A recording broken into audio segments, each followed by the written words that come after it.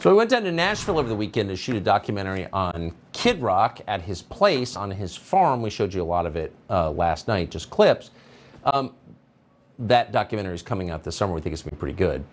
But we left out, and this was not intentional, we just did it by accident, maybe the key portion of the entire interview where we asked, as journalists, what do you think of the ladies of The View? Here's what he said. Joy Behar took a tumble on the path onto the set of The View the other day. You're like, there is a God. Come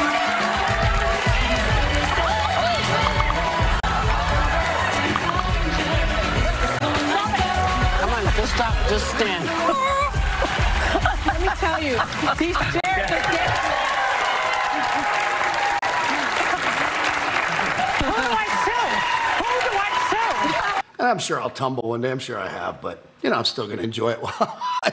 Of course, and just like a proper granola-crat. You know, the first thing she says when they turn the camera is like, "Who do I sue?" It's like, God. Have you ever met Joy Behar?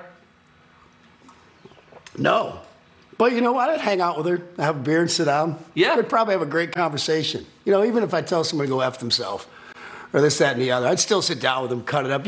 I'm positive no matter somebody on this earth, there's very few people I couldn't sit down with and find more in common than we have more not in common. Really? Even Joy Behar? He's a very open-minded man.